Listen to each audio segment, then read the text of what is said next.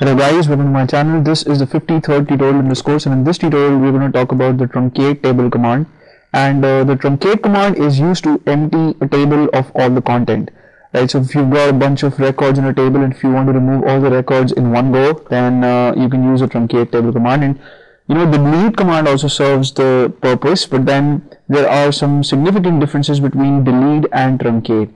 Now, before we talk about the differences between the two commands, another thing that we need to know about truncate is that when you use the truncate table command, the structure of the table remains intact, right? So it will only remove the content, but it's not going to mess up with the structure of the table. So the fields that you have in the table are going to be as is, right? So now let's talk about the differences between truncate and delete. So firstly, truncate is a DDL command and delete is a DML command, and what that means is that when you perform delete operation on a table, you can roll it back, right? So if you've deleted data that accidentally, suppose, and if you want to recover it, then it's possible with the delete command. But if you use truncate on a table, then once you execute it, you cannot get your data back. And another difference is that when you use the delete command, the space that was occupied by the data in the table in a memory, that space is not freed. So if you want to free that space, if you want to make that space available for something else, then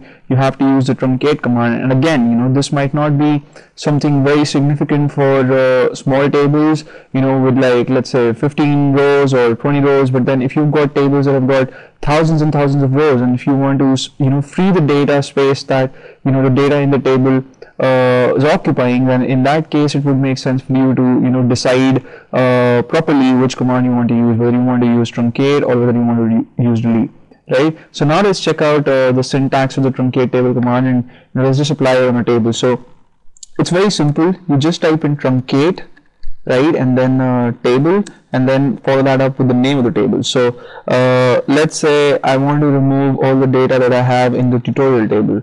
So I'll just type in tutorial, and I'll put in a semicolon at the end, and when I execute this, I don't get any results there, and that's because I'm not supposed to get one. But I can check out whether the rows that I had in the tutorial table, whether the data has been deleted or not. So to check that, I can run a select star from tutorial query.